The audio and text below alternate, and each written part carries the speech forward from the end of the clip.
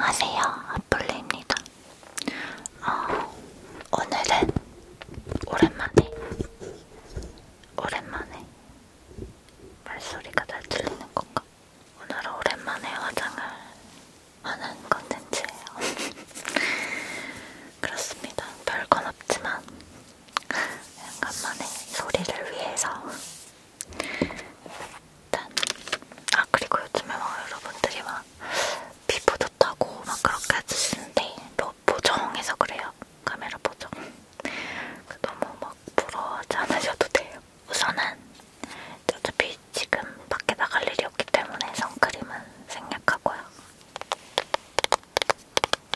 요즘에는 파운데이션은 좀 뭔가 귀찮은 감이 있어가지고 쿠션 쓰고 있어요. 데니하우스 울트라 핏 세럼 쿠션 21.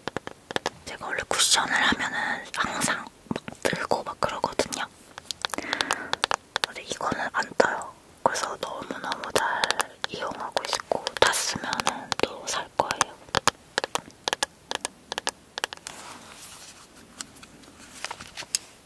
이렇게 해가지고 제 넓은 이마를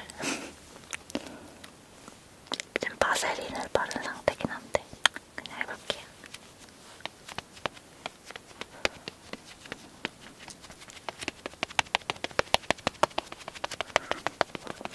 그리고 여러분도 아시다시피 이렇게 미친듯이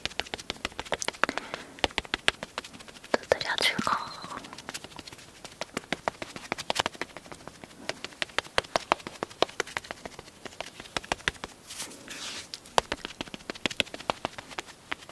제 얼굴이 좀 근데 얼룩덜룩한 게 있어요.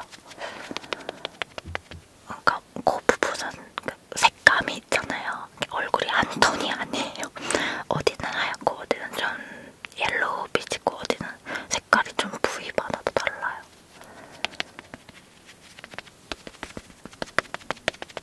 여러분도 그러나요? 저만 그러는 건가요? 제가 선크림을 잘 안 바르고 다녀서 그런가? 근데 저는 선크림을 바르면 얼굴이 조금 오돌토돌해져가지고 그래서 피부과에 말을 했는데 그 무기자차를 쓰라고 그러더라고요. 근데 무기자차를 써도 어떤 좀 달갑지 않은 기분은 어쩔 수가 없어요.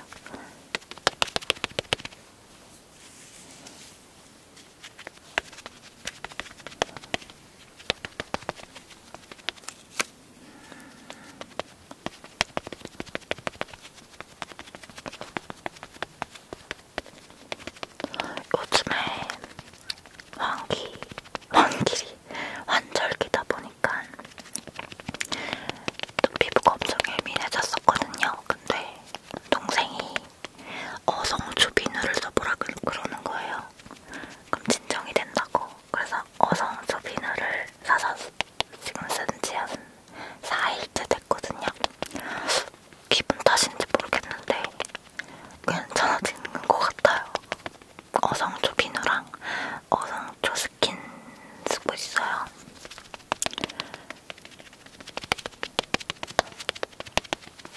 꽤 괜찮은 것 같아요.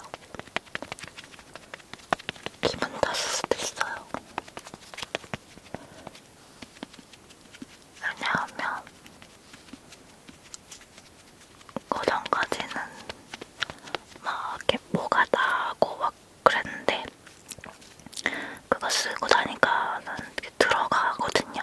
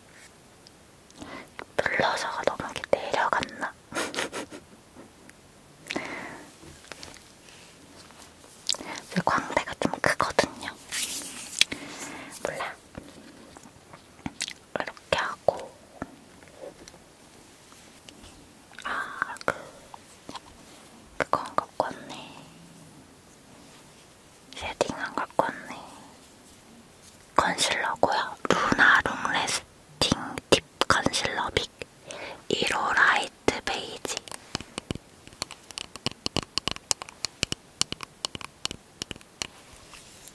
엄청 크죠? 이렇게 왕따시만 하죠? 이거 봐요. 이만해요, 이렇게. 사실 컨실러는 조그만 거 사서 여러 번 쓰는 게 위생적이긴 하죠.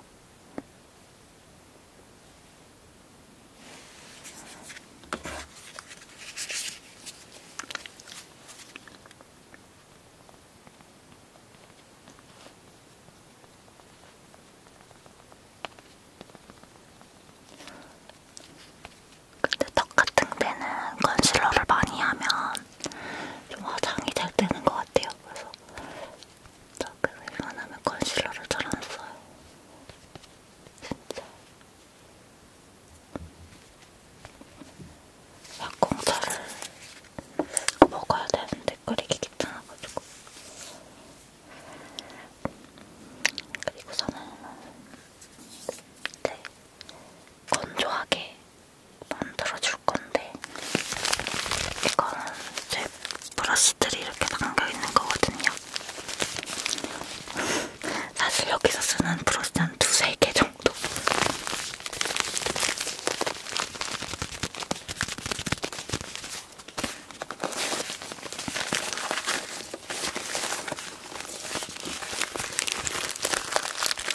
이렇게 엄청 많죠? 정말 까치까치해요. 메이크업 포에버 울트라 HD. 이건 프랑스 거군요.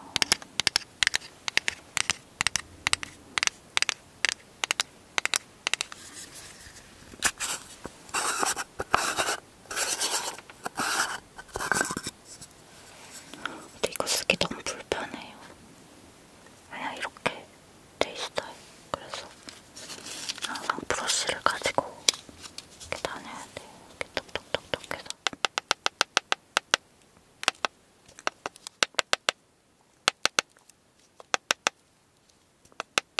달아가지고.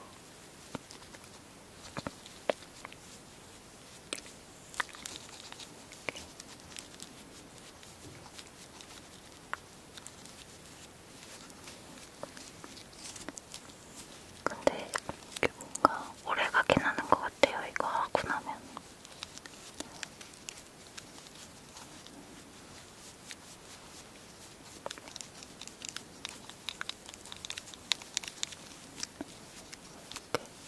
됐고.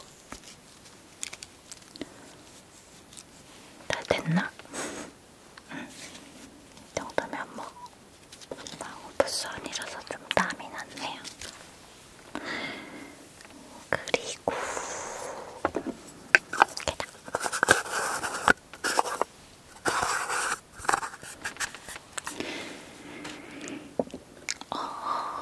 그 다음에 눈썹 칠하는 거 안 가져왔죠. 눈썹 그리는 거랑 쉐딩 가져왔어요.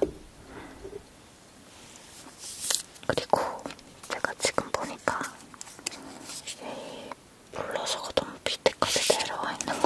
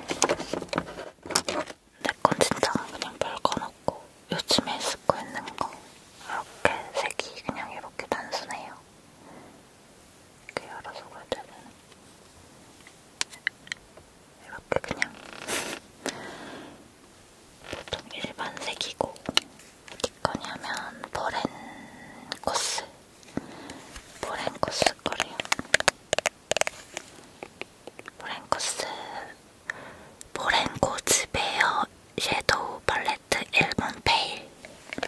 이것도 인스타에서 보고 썼어요. 근데 너무 좋아요. 잘 쓰고 있어요. 오늘은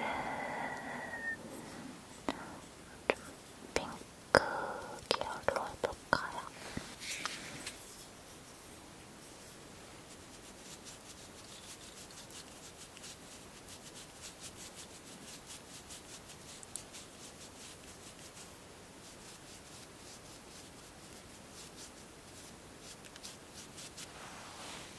이렇게 하고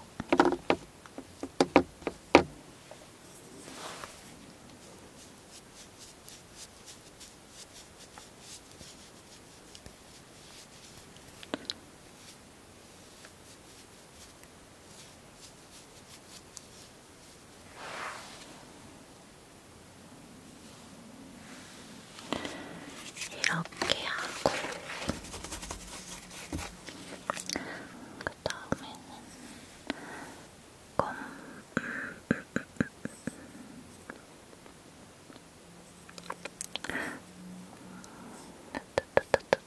이걸로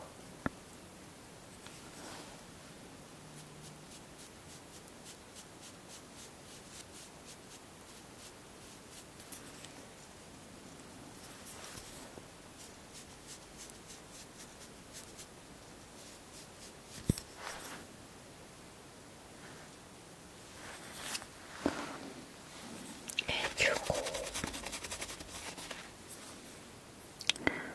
살짝 끝에만 좀 갈색으로 이렇게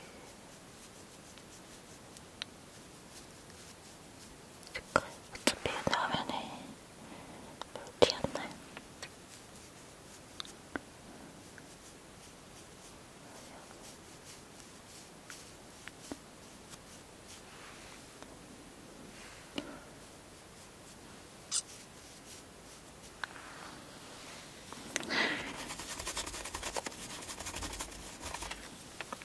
이렇게 해주고요.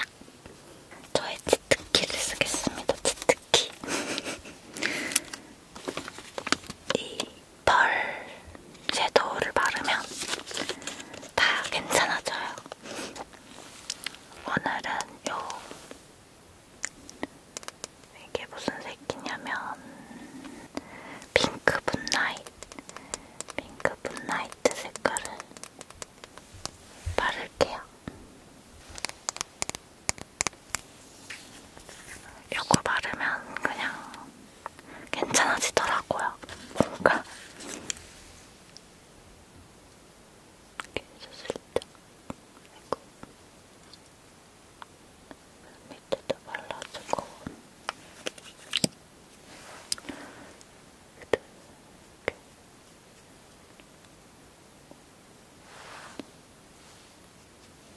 해가지고 두덩이 아이고 여기다 떨어졌네.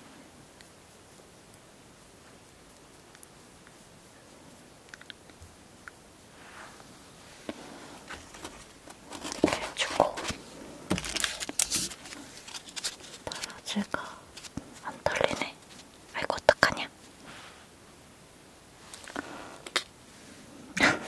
제가 바세린을 발라가지고 안 털려요. 어떡해.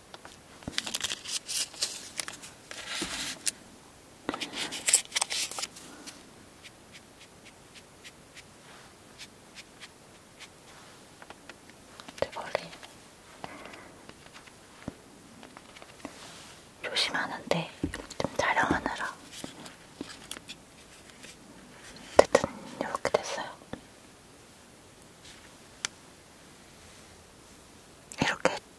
이렇게 하면 뭐였지? 이렇게 머리 들어가면 조금 예뻐 보여요. 그리고 이제 이거 뷰러하고 이게 뷰러가 제가 어디 건지 모르겠는데 프랑스어가 적혀있는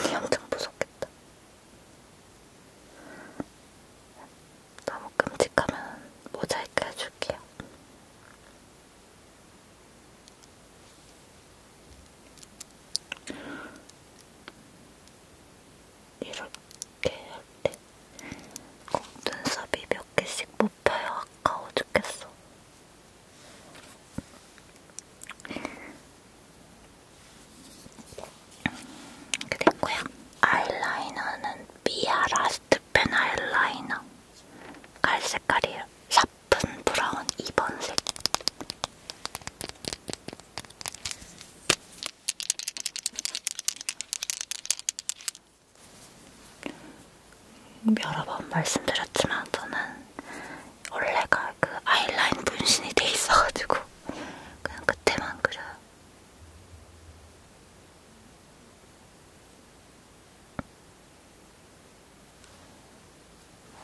살짝만 빼줄게요.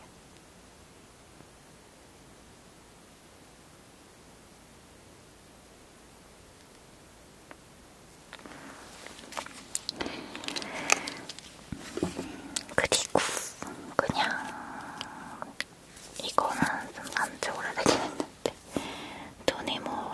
토니모리 딜라이트 서클렌즈 마스카라 3번 클리어 서클 투명 마스카라예요. 토니모리 투명 마스카라. 투명 마스카라를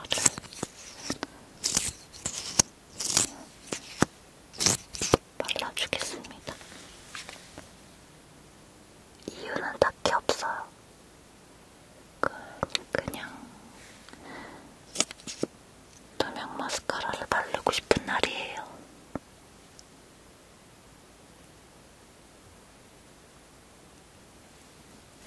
이렇게 마스카라를 발랐고요.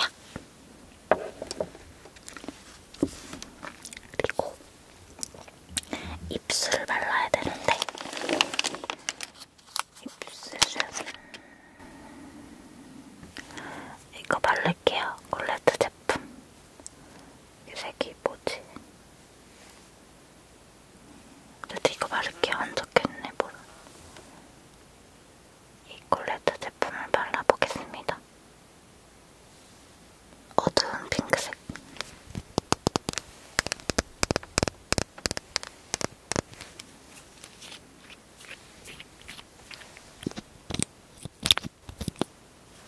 이게 참 좋아요. 요즘에 아주 애용하고 있어요. 콜레트 제품.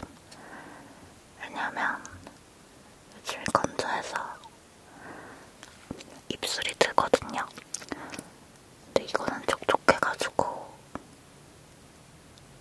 넣어도 티가 안 나요. 입술 주름 사이사이에 잘 들어가서.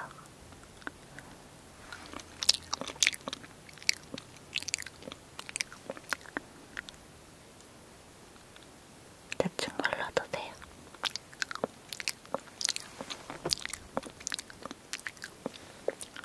이 정도입니다.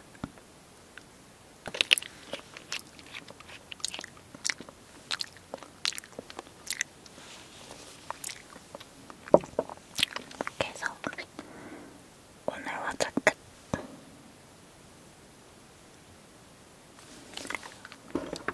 뷰러 좀 더 해야겠다.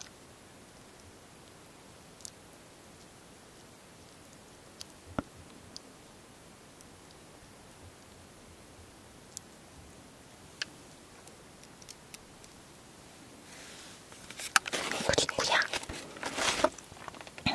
이제 머리를 해야겠죠? 고데기 하기 전에 쉐딩 해줄게요. 이거 어디 거냐? 맥킨 뉴욕 메이크업 3색 쉐딩 그런 거래요. 한국 건가? 이렇게 어두운 거 해가지고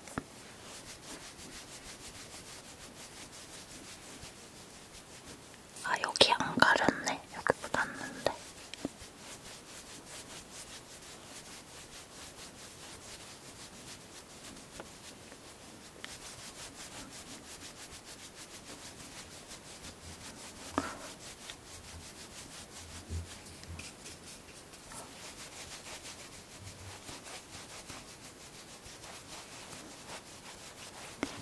턱을 깎아줍니다.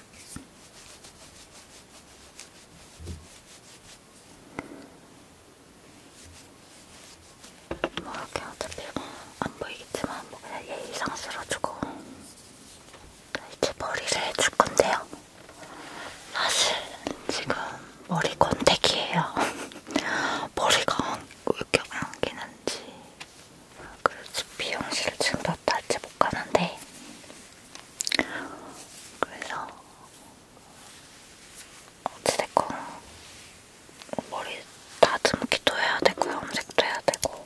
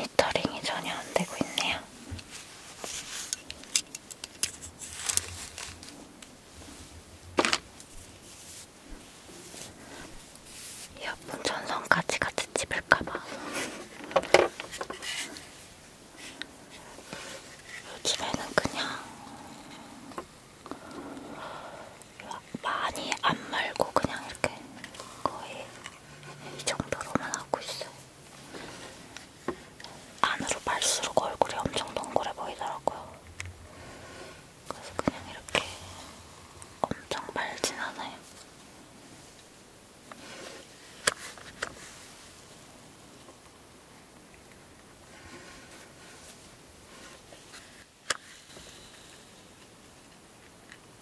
오, 뜨거라.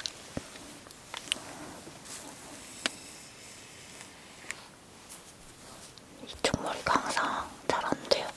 왜 그러지? 뭐가 내가 잘못했나?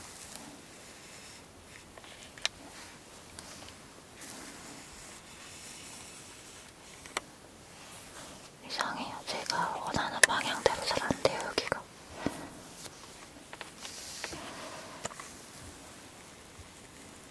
이렇게 하고.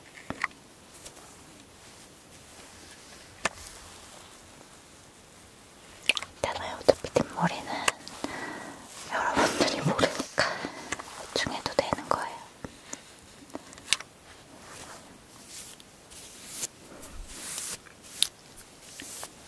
괜찮고 앞머리만 좀 이렇게 정도 내주고